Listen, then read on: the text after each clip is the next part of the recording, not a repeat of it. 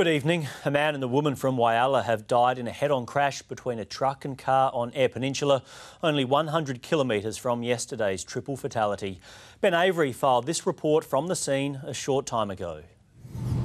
Will, this is such an horrific scene that this section of the Lincoln Highway has been blocked to traffic ever since 9 o'clock this morning when this crash happened. Major crash investigators have had a very difficult time trying to piece this one together because there is debris right across the road and even into scrub on the side of the road. So it is difficult for them to try and tell us exactly what has happened here. But what we do know is that a man and a woman from Whyalla, both aged 60 years old, were travelling in a car that collided head-on with a truck around 10 kilometres north of Cow. It will be devastating for the family of those two people, but also for the emergency services who've had to respond to this, because many of them would have also responded to the crash that happened on Thursday afternoon, just 100 kilometres up this highway. It was a very similar crash in that it was a car versus a truck, but on that occasion the victims were a father and his twin sons. There have now been 11 people killed on South Australian roads already this year, and